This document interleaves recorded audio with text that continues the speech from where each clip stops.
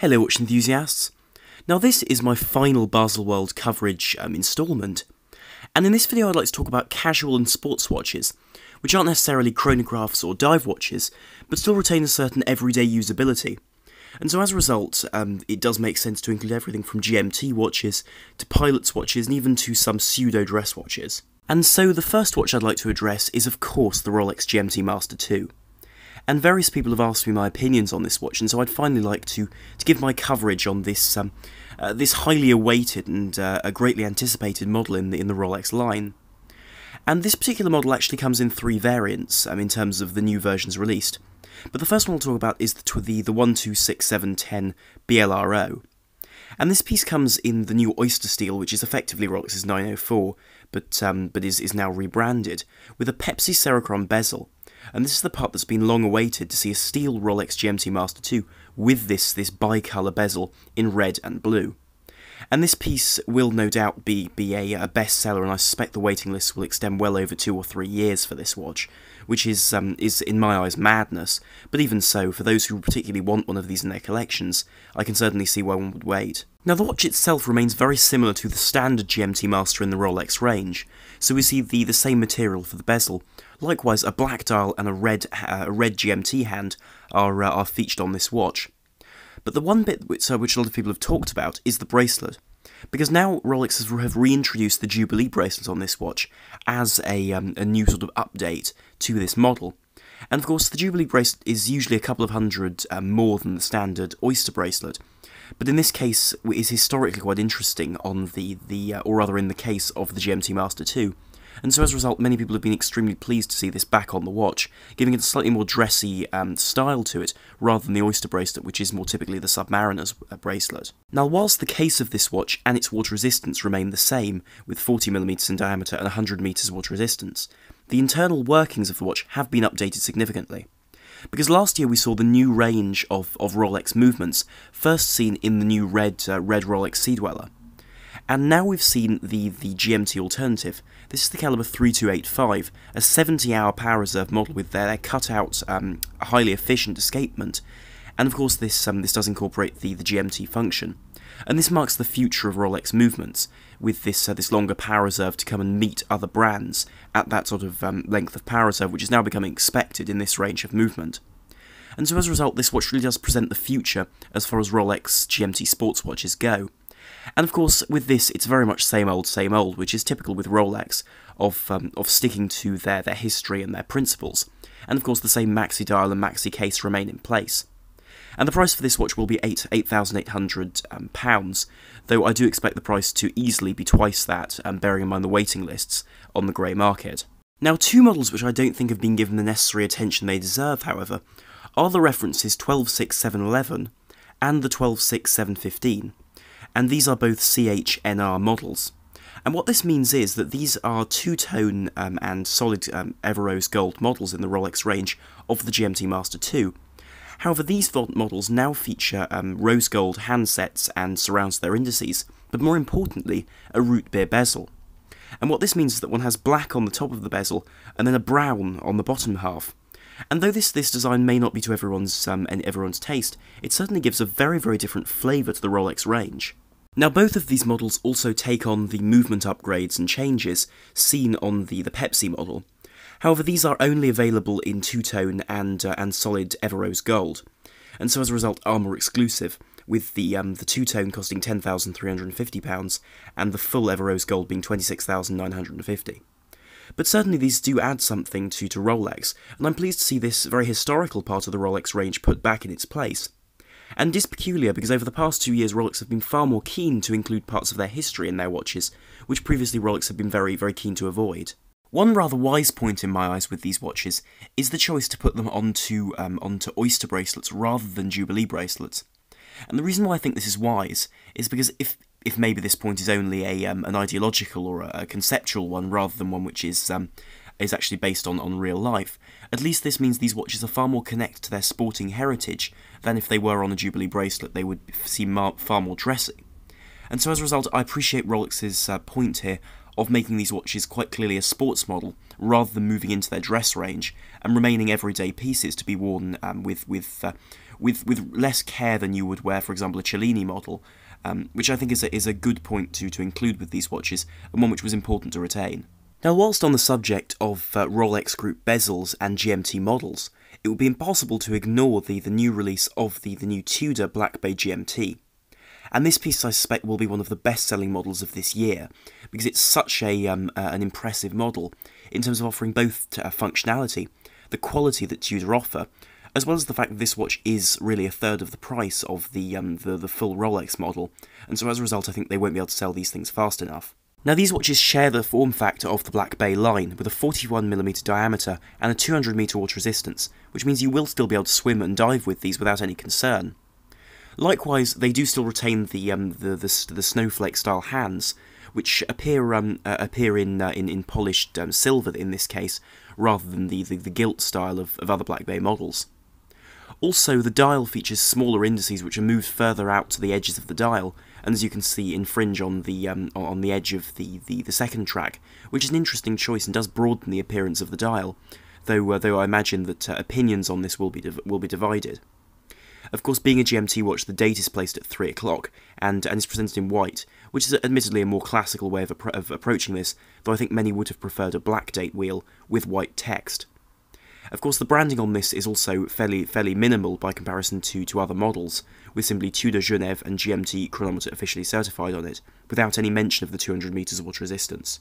And of course, the bezel itself does give off a wonderfully old-fashioned style in its anodised aluminium finish, with of course the matching red GMT hand finished with a snowflake tip, which is an interesting choice and certainly does tie into the Tudor branding of those snowflake submariners. And the detailing on this watch is excellent, with brushing on the lugs and those wonderful bevels down the edge of the lugs, which are no longer seen on Rolex watches, so it's great to see them elsewhere in the Rolex/Tudor world of watches. Furthermore, the crown remains large and protrudes from the side of the watch with the Tudor double rose on it. And this allows the watch to continue that old-fashioned style without the crown guards, and potentially have smoother, more slick lines.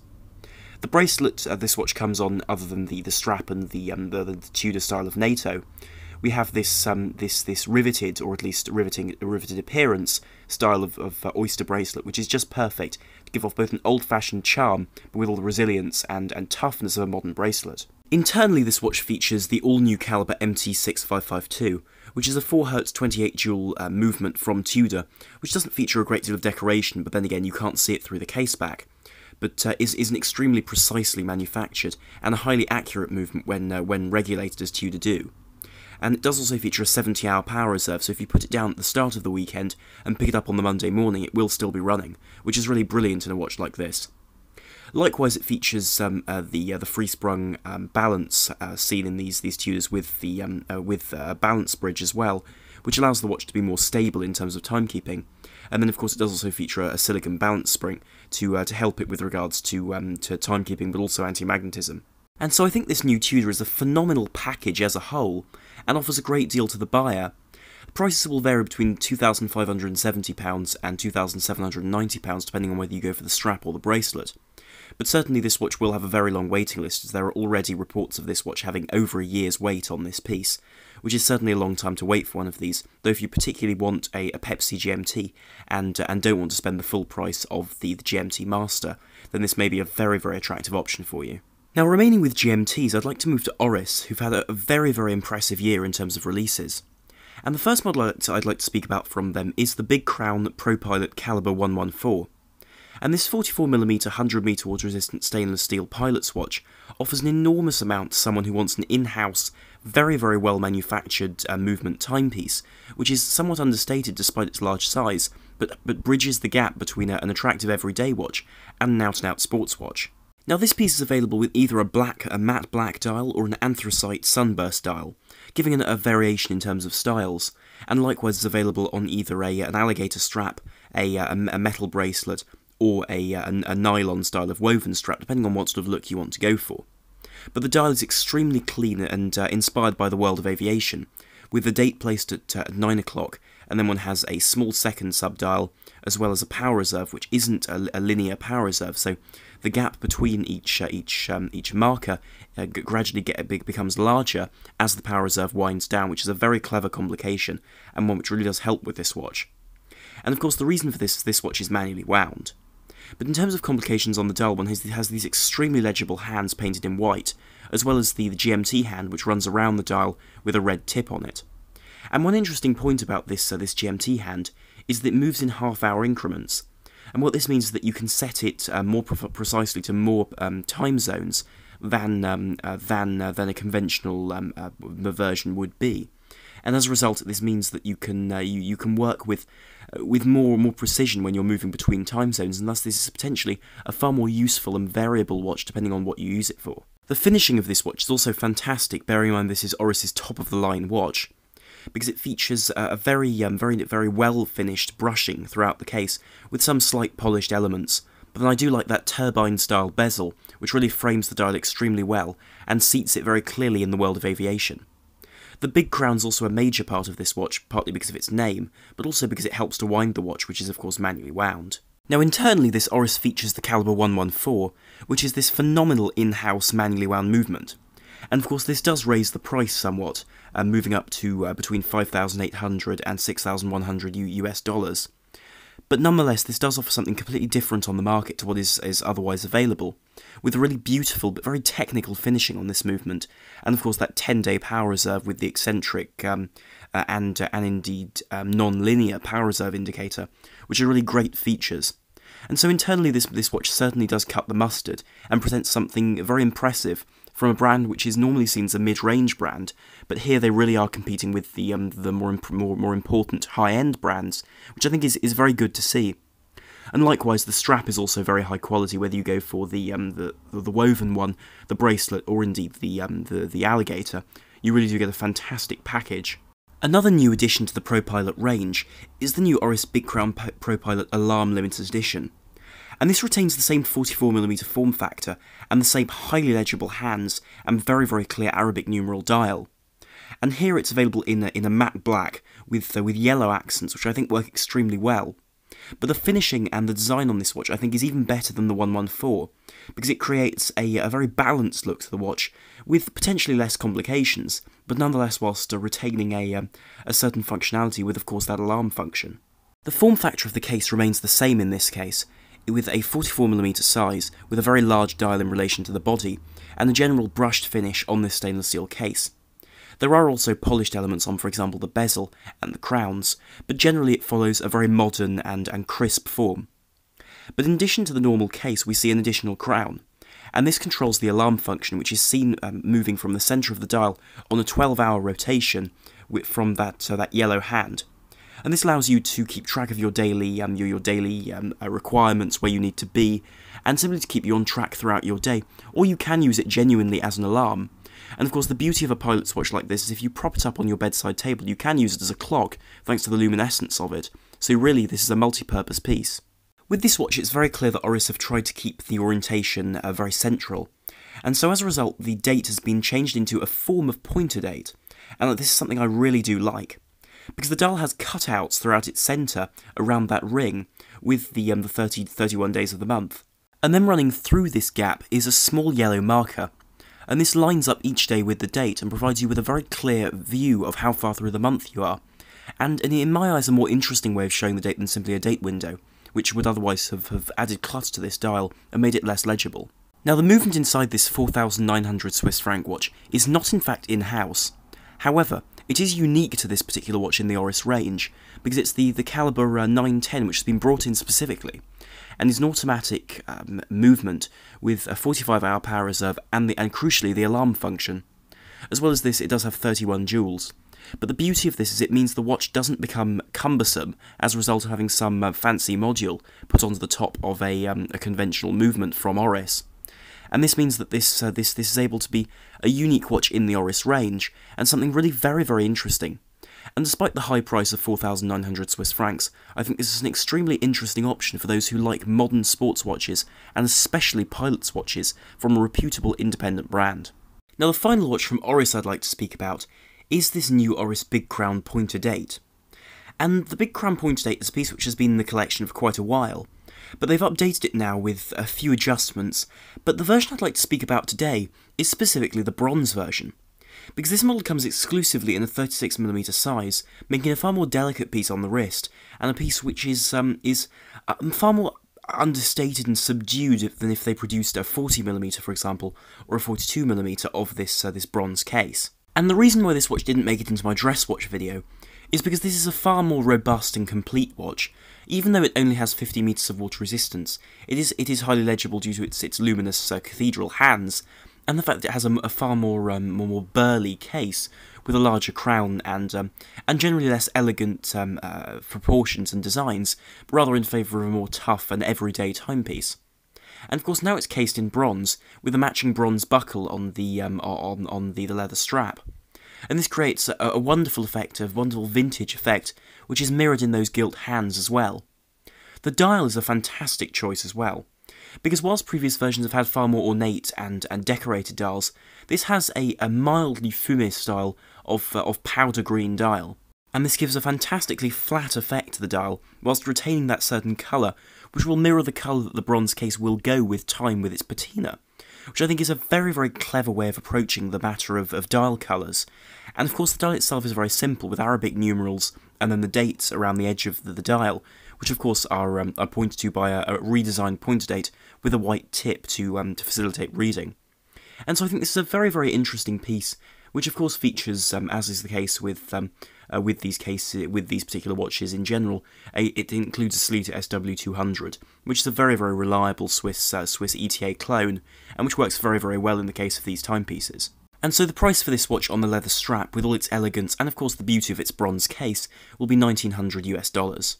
And remaining within that range of accessible everyday sports/dress watches, I'd like to talk about this new range of Tudors. And just while I'm on this subject, I am at the moment trying to sell my Tudor Heritage Ranger in favour of changing up my collection a bit, and I will produce a video on this later on. But if anyone is interested in the purchase, or simply to inquire about the price and so on, then do by all means drop me an email about the Heritage Ranger at my email address down below. But the range of watches I'd like to talk about today from Tudor is a set of new Black Bay bezel-less Black Bays.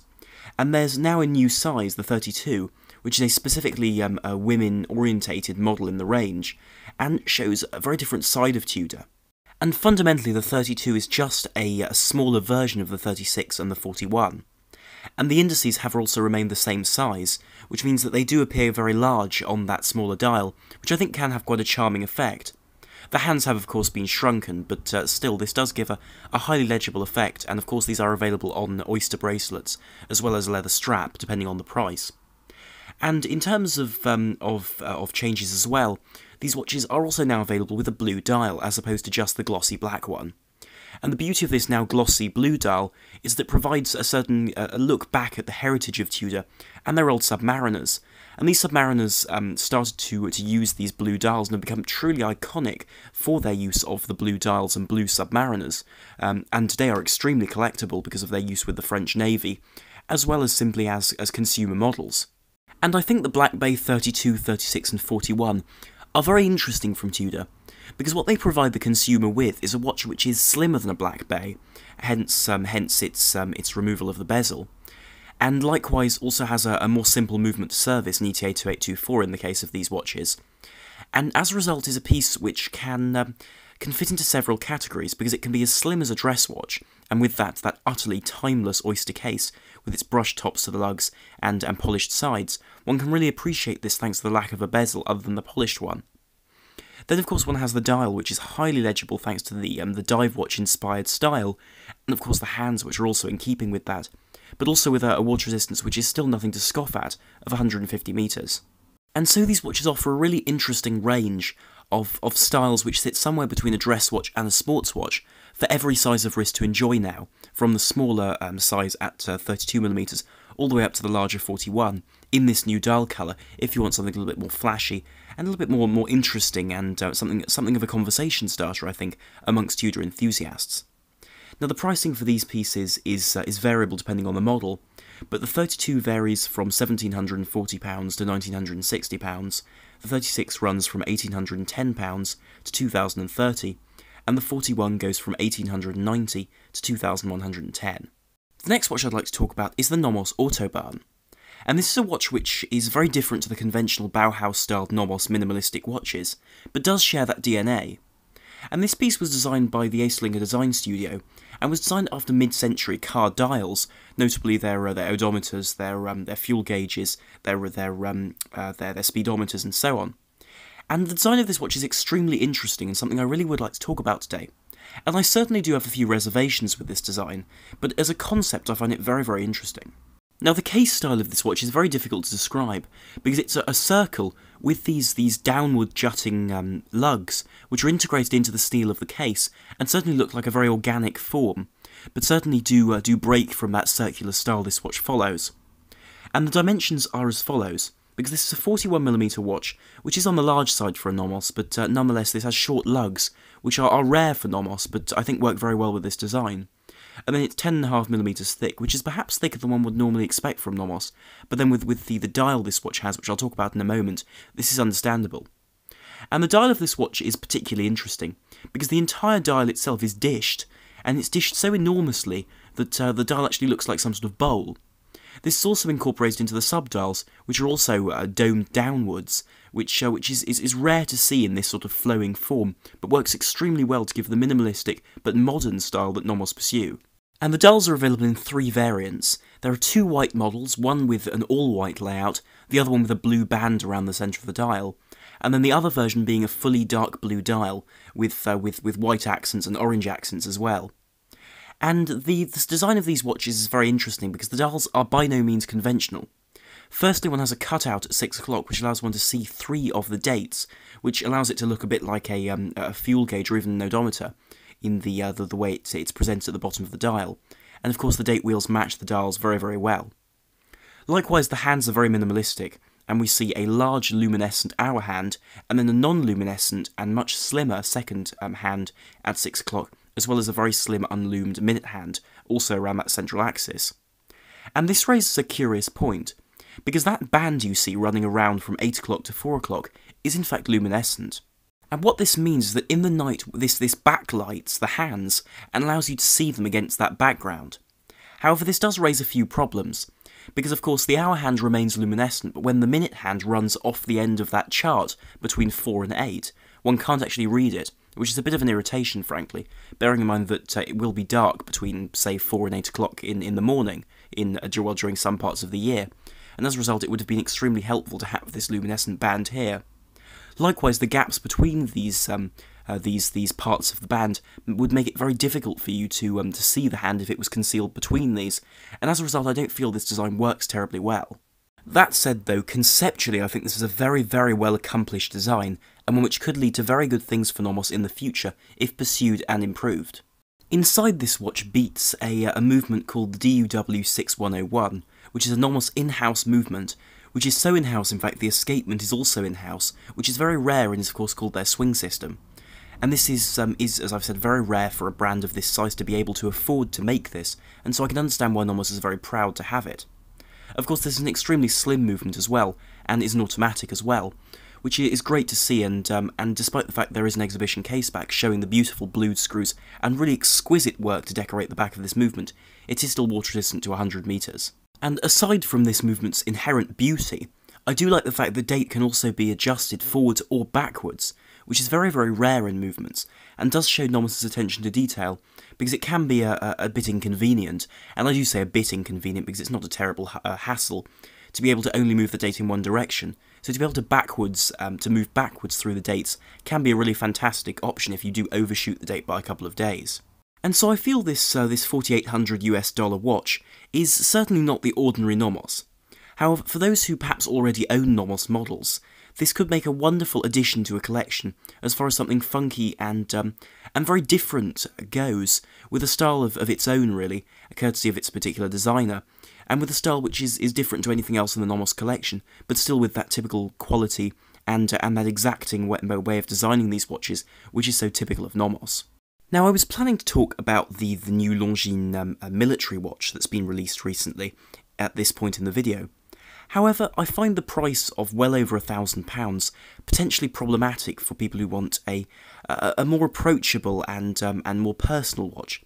And so as a result, the brand I've looked to is Laco, who I had the pleasure to meet and who I've spoken about, in fact, before on the channel, but also in terms of my coverage of Baselworld. But one particular watch speaks to me in terms of being the perfect model for this video, as far as casual but sporting models go, and this is their Marine watch. And this particular watch is designed to be reminiscent of submarine watches and clocks manufactured by the brand. And these watches are beautifully manufactured. They have brushed elements on the case, as well as polished bezels and wonderful exhibition casebacks, with detailing which is really phenomenal for the price for which they ask, which will be under €1,000. And these pieces are 43mm in diameter, with very large dials in relation to their case size, but nonetheless with clear identity as far as Laco goes, with the onion-style crown. And the fact that these watches follow that typical Laco style means that they're very versatile in terms of their design. Really, there are elements of aviation to them in the crown and the case shape, as well as the marine aspects such as the white dialed version, with those beautiful outlined Arabic numerals around the dial, and that fantastic railway style of minute track, with the seconds placed in the subdial at 6 o'clock.